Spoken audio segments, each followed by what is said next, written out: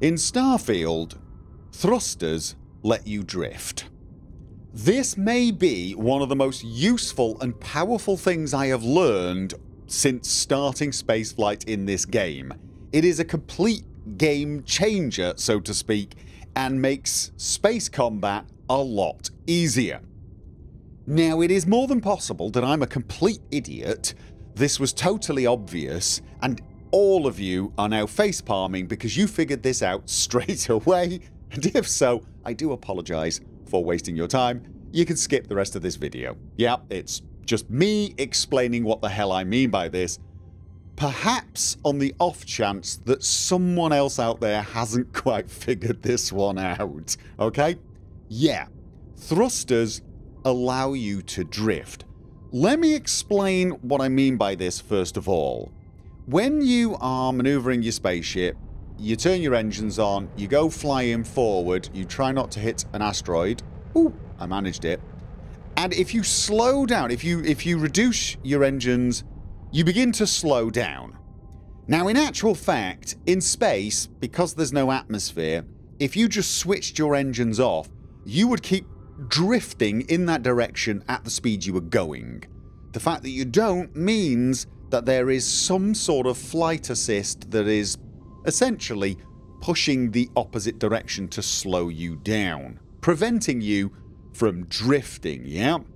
I'm also going to quickly explain what thrusters are just in case there's someone who doesn't know, and honestly it's very easy to miss this. The game does not explain it well. The piloting skill, the first rank, allows you to utilise ship thrusters, and if you're like me, you may have at first thought that was the boosters, the things that, you know, shoot you forward very quickly, and thought, well, I can already do that. I don't know why I would even want that skill. Thrusters are not the same thing, believe it or not. Thrusters and boosters, it's a slightly different thing. The thrusters are engaged by pressing a certain key. I've currently got mine set as the space key, and when I press that and hold it, it changes my WASD keys, or it will change your left joystick on your controller so that when you press them now, instead of going faster and slower, you go up or down.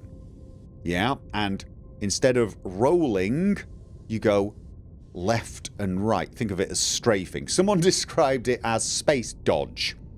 Now, even after learning about the thrusters, my first thought was, oh right, it's for fine-tuned maneuvering, yeah? Trying to dock or land. Except you don't do any of that in this game, so not that useful. Thrusters are actually very useful, even without the drift function.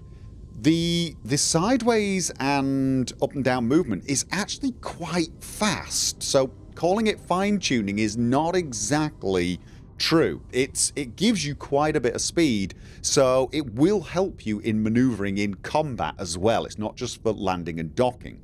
But that's not the important thing. The important thing is, let me get some speed going. Right. My engines are on. You can see my engines are on. I am going to engage the thruster right now. And you'll see the engine turns off. But I'm still travelling at the same speed. Here's the thing. I'm not driving anywhere. There's no thrust coming from the engine at all. Why is that important? Let me slow down again and turn around. I am going to fly between these asteroids. And as I get close to an asteroid, I'm going to start turning as I would normally do. Right? So if I get here, I'm going to start turning. As you can see, I'm heading straight towards the asteroid. So I'm not going to do that because I don't want to crash. I'm going to just pass it a little bit, slow down, and then turn. What using the thrusters allows me to do is turn the ship without steering towards something. This is really important. I'm going to go forward right now, and then I'm going to engage the thruster, and then I'm going to turn the ship towards the asteroid. You'll notice I'm not actually powering towards it. I'm still sliding past it. I'm drifting. Yeah?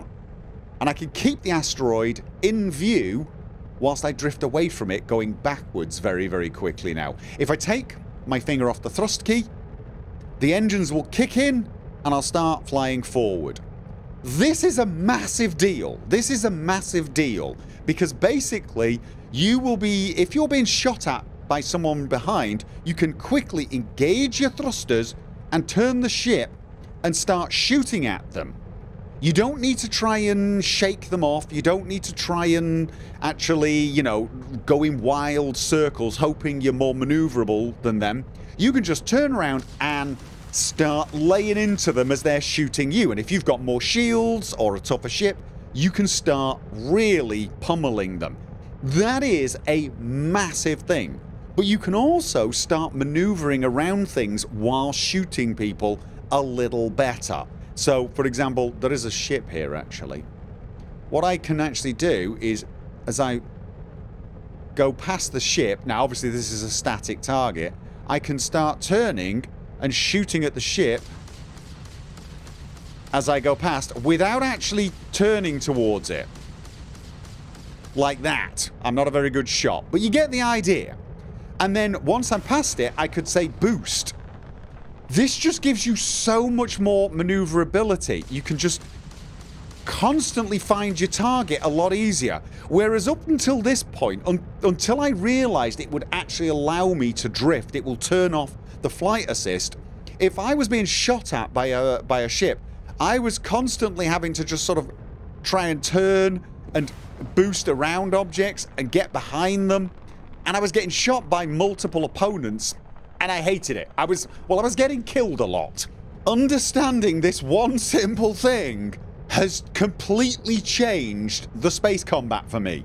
It's night and day. It really is. You can pretty much leave your throttle at whatever speed you want to go, and whenever you're maneuvering, just engage the thrusters and then start turning. You can also use the thruster whilst turning, and I've actually found that, for example, if I'm heading in, let's say I head in that direction and I want to turn around and shoot something behind me, whichever direction I turn in, if I thrust in the opposite direction, I will acquire the target even faster because I've drifted slightly in the opposite direction.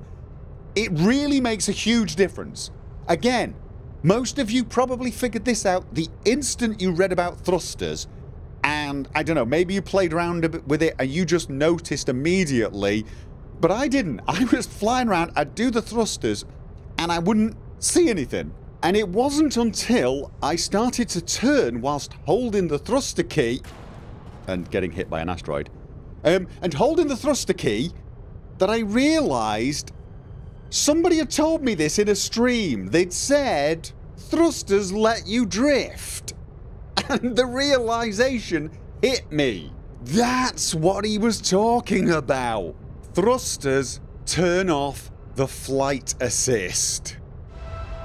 This is where we belong.